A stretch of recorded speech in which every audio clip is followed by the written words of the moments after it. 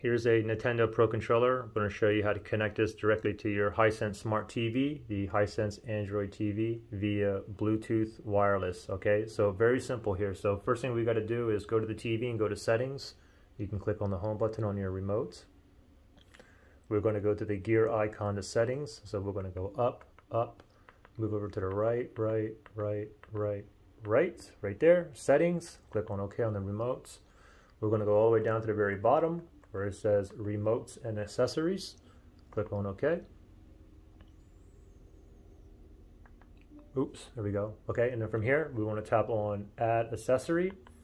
Now searching for Bluetooth devices. Go ahead and grab your Pro Controller, and we're going to press and hold the sync button or the pair button here. Okay, we're going to press and hold until we see green lights here. Okay, so the button is right here. Ready, set, go. Press and hold. Just keep on holding. Wait till we see the green lights right there. Now go ahead and let go. Okay, now it's in pairing mode and it should find it. If it doesn't find it within like 10 seconds or so, then what we can do is we're just going to grab the remote here. We're going to go back, and then we're going to add accessory again, and it's still in pairing mode. It's still flashing, and voila, there's a Pro Controller there. Let me click on OK on the remote now.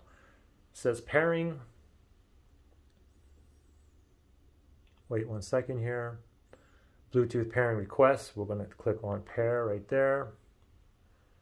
And it says pairing. Now it says connecting. Now it says paired. And we should see that it's connected down here. On the bottom there, it says Pro Controller connected. Okay, so right from here, we should be able to use our Pro Controller here. So, and if you want to go ahead and select, you would press the B, okay? And you wanted to go back, you would press the A, okay? So I can select with the letter B there and go back with the letter A. Okay? Pretty simple. Any questions or issues? Comment below.